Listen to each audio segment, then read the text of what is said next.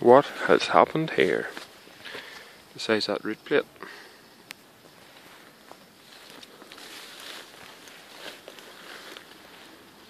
This poor beech tree has succumbed to a white rot fungi.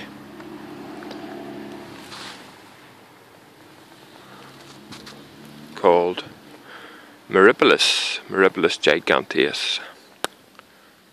Giant polypore.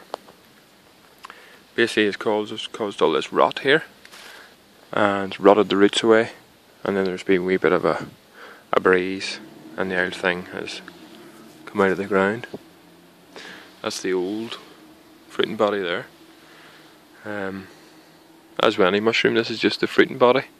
The actual apparatus that does the work is in here somewhere. It's little mycelium it's called.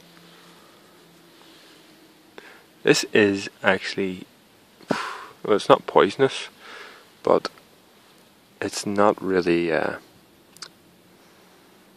edible, as in it doesn't taste very nice.